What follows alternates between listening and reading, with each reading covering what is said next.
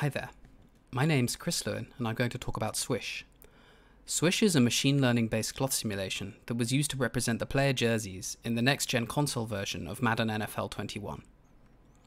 Swish is a collaboration between my group, Seed, which is a research group at Electronic Arts, and Tiburon, which is the studio that makes Madden. Madden is a simulation sports game, which means that it tries to represent the sport of American football as accurately as possible. One of the most important parts of this is representing the characters in the game, who are real people whose appearances players will be very familiar with. One of the aspects we'd like to represent faithfully is the motion of the clothing the players wear. The flowing and deforming wrinkles of the NFL jerseys really help to sell the power and athleticism of these sportsmen, so we would like to include that in the game. However, in previous generations, Madden has not done a great job of this. On the left here, you can see the model used on previous gen consoles. This consists of just a skinned jersey mesh and a couple of normal maps that are blended depending on whether the character is twisting left or right. There is an obvious crossfading problem that occurs when blending two very different normal maps like this. The wrinkles implied by the normal maps also fail to make any difference to the silhouette, which is completely smooth. On the right, you can see our new Swish model. This model smoothly interpolates both mesh deformations and normal maps, breaking up the silhouette and helping to sell the motion of the character. So let's jump right into the details of how we did this.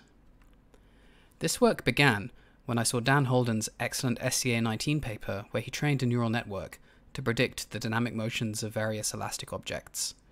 This was the first paper to efficiently handle collision in a reduced coordinate simulation. And for the first time, it felt like reduced simulations might be practical for use in a real game. However, there are quite a few steps to go through from this to a system usable in a real game. In particular, the resolution of the object is quite low compared to what modern gamers are used to. For Swish, we adopted a lot of the same practices as this paper, but reined in our ambitions a bit in order to create something that could ship in a game. One of the main problems with Holden 19 is the fact that it has to predict dynamics. This requires a huge amount of training data and raises the possibility of numerical explosions and other feedback issues. However, football jerseys are quite tight. Tight clothing should exhibit fewer dynamics, so we thought that it was worth investigating a quasi-static cloth system. By removing the dynamics, we significantly simplify the problem. Our system takes in the rotations of a few selected joints and passes them to a neural network, which tells us what the cloth shape should be, given that pose. In the shipped models, we used only the 4 joints of the character's spine to predict the cloth motion. We also mask out any forward and backward bending motion in order to further reduce the space that has to be considered. We only predict wrinkles on the bottom half of the player's jersey because the top half is very tightly constrained.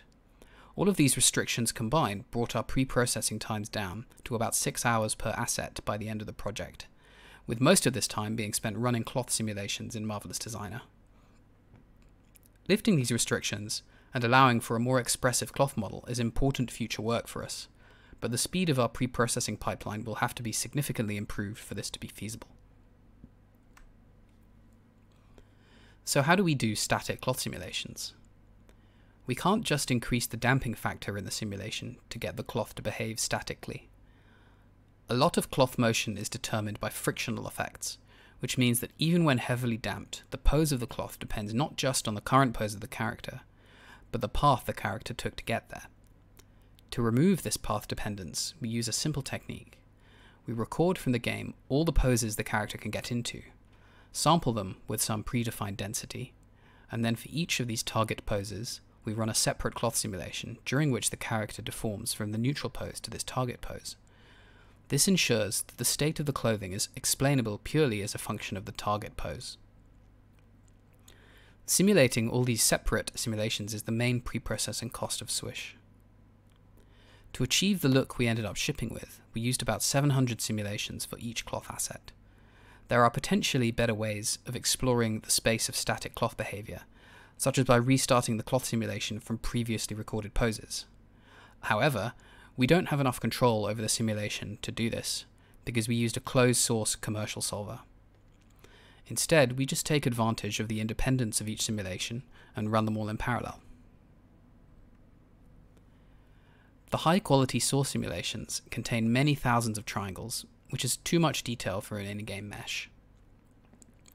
In games, we typically use low-resolution meshes and suggest the appearance of detail using normal maps.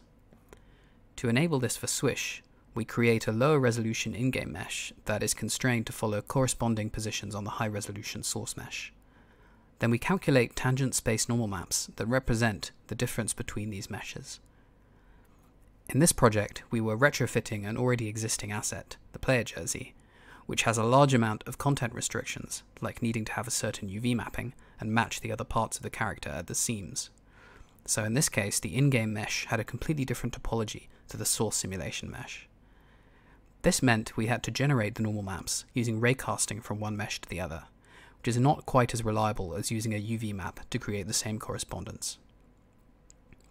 We also added a number of post-processing operations to the in-game mesh, implemented as a deformer stack in Maya. This included adding smoothing to reduce the appearance of jagged triangles, and blending back to the skinned mesh towards the seams. Characters in Madden use a separate blend shape system to allow characters to have different silhouettes. This is used to represent different physiques, as well as the presence of armor, like the flak jackets worn by quarterbacks. We deal with the different armor types by training different Swish assets corresponding to each armor type. And we handle physiques by specifically training special assets for characters with heavy body types. For all the other body types, we simply apply Swish vertex offsets on top of the blend shapes. This works well as long as the motion of the Swish source simulations is similar enough to the original skin jersey asset. These difficulties related to retrofitting a complex existing asset caused a lot of headaches during production, and we would not have had to deal with them if we were creating a new asset from scratch. So how do we actually represent cloth motions in the game? Having a neural network directly output vertex positions is possible, but expensive and harder to train. Instead, we decompose the cloth motions using principal component analysis, or PCA. The neural network only knows about the PCA weights, and then we can use those weights to reconstruct the cloth motion on the GPU before the character is rendered. We also represent the mesh deformations as a difference from the skinned mesh position, which makes them generally much smaller and means the PCA basis does not have to contain as much information. We tried representing our normal maps in the same way as meshes, using PCA.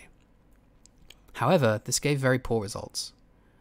The number of PCA textures we had to add together to get a good reconstruction was extremely high, and the results with this technique never matched the source data. Instead, we ended up using a nearest neighbor database of normal maps. The neural network still predicts a set of PCA weights for the textures, but instead of trying to reconstruct the textures directly from this representation, we go and look up the nearest entry in a nearest neighbor database. This is a texture array containing 128 entries in our shipped models, each of which is an original source normal map. The database key is the PCA weight representation of this source normal map, and the lookup consists of just finding the nearest database key to the PCA weights the neural network has produced. In a sense, this is a kind of flipbook approach for animating normal maps, although it's a random access database rather than a linear progression of textures. With this method, the static appearance of the normal map always exactly matches one of the source textures.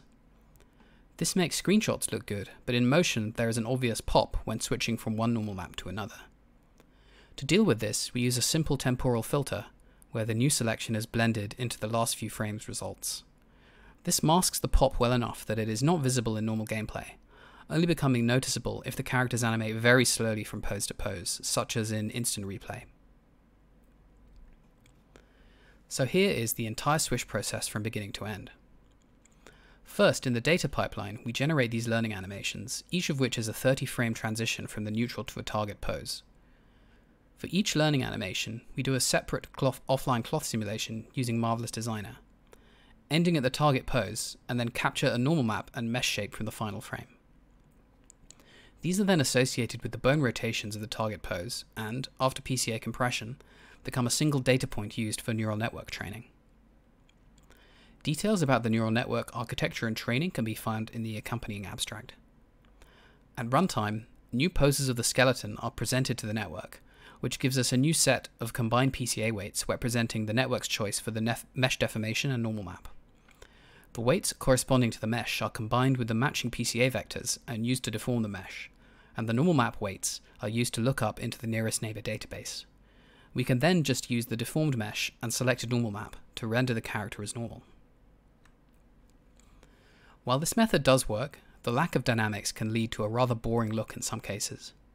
The problem is that we're relying on the character's skeleton motion to drive the changes in the wrinkles, but the characters mostly don't get into very dramatic poses when they're doing basic actions like running around.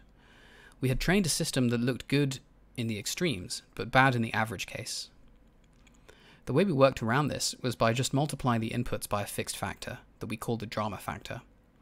Combined with a clamp to prevent the inputs from going outside the range seen in training, this allowed us to make sure the basic case of walking around had some interesting motion to it. Now, I mentioned before that we have normal map databases of 128 textures each. With 5 separate assets corresponding to different body and clothing types, we could have potentially spent a lot of memory storing normal maps that looked very similar to one another. Even after doing basic compression, like packing the relevant UV islands together in a reduced space, we were using 80 megabytes of texture memory. Our database has to be random access, so we can't use any kind of video compression to decrease the size of these databases.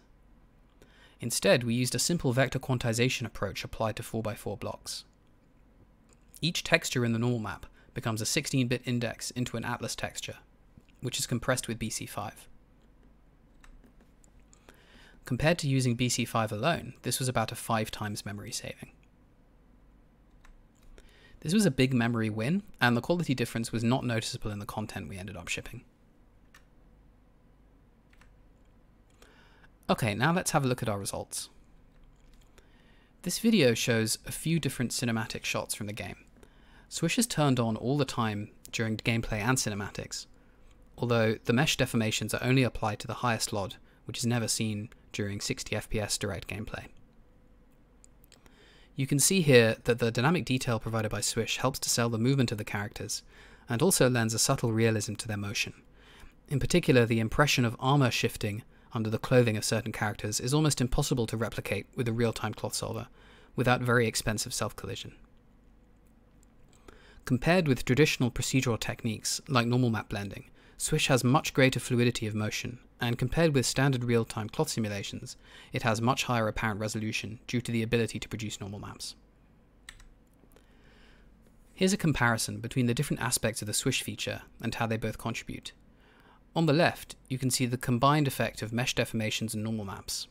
In the middle, you can see the mesh deformations only, and on the right, normal maps only. The combination of low-res mesh deformations and animated normal maps is definitely more than the sum of its parts. When we take away either part of the puzzle, the illusion breaks down completely. One limitation the middle picture does make clear is that by deforming a low-resolution mesh, we can create problems with harsh shading and shadows. We do apply a low-pass filter to the mesh deformations to try to control this, but it's hard to solve it completely with a low polygon budget. In the future, we want to look at increasing mesh resolution and maybe even using dynamic meshing to overcome this problem. Now let's have a look at some performance information. Swish is implemented in EA's game engine, Frostbite. The neural network runs on the CPU in a simple custom inference engine, created mainly with the intention of supporting load and go style resource management. It's not particularly optimized for speed, but the extreme simplicity of our neural network architecture means network performance is not an issue at all for Swish. The main costs on CPU and GPU are related to mesh deformations using Frostbite's mesh compute system, which also includes skinning and recalculating vertex normals. The more major costs of our model are the memory requirements. Although our neural network is small enough to be negligible, the need for us to store a texture database per asset means we have some fairly high fixed costs for each different cloth type. In Madden, there are only 5 assets for the whole game, so after our normal map compression optimizations, the cost is fairly reasonable. Because we perform a temporal blend for the normal maps per instance, we need a unique texture per instance that is also not able to be compressed. This is the main memory cost in the shipped version, although there is a lot that could easily be done to get that cost down. In general, we came into this project assuming that we would end up with a very expensive runtime system that would have to be carefully throttled, and we were surprised that we ended up completely overshooting our performance targets. The only problems with performance were related to pre-processing times, which were up to 48 hours per asset at one point in the project. Before we end, I just have a few more thoughts to share. This was my first machine learning project, and I found my assumptions about what the problems would be were constantly proven wrong. Neural network performance was not an issue as long as we kept away from models that were obviously going to be algorithmically slow, like trying to predict individual vertices or pixels. Pre-processing time ended up being much more important than runtime performance, as well as the large numbers of offline simulations requiring a lot of disk space. In order to get these pre-processing times down, we ended up making last-minute cuts to the scope of the simulation, removing the arm and shoulder joints, as well as forward-backward bending motion of the spine. This was critical to allow us to iterate on the look of the cloth and meet the challenging art direction requirements for an asset that's often right in front of the player's eyes. I'm still not entirely happy with our flipbook approach to generating image data with a neural network, and I feel like there must be some more efficient way of doing this. It's possible that doing this fundamental research or taking the performance hit of using convolutional neural networks will be necessary to scale Swish to more complex garments and input characters. And the other obvious limitation of Swish is the fact that it's a quasi-static model, whereas real cloth is notorious for bouncing and flapping around. Even football jerseys are actually much more dynamic than our idealized model. There are a couple of different possibilities for supporting dynamics. One way is to train a dynamic autoregressor, where the Swish neural network would be consuming its previous output each frame. This could potentially allow for high-quality simulations, but requires much more training data and is not as controllable as a static deformer system. Another option is to recast Swish as an upsampling process, which would be applied to a more traditional real-time cloth simulation. This has its own set of problems, in particular related to the generation of training pairs. High-quality offline simulations will typically make completely different shapes to low-resolution real-time simulations of the same garment, so finding some way to constrain these simulations to one another is key. It's not clear whether it's possible to do this without losing a lot of the aspects that we like about offline simulations, like being able to tightly hug the contours of the body.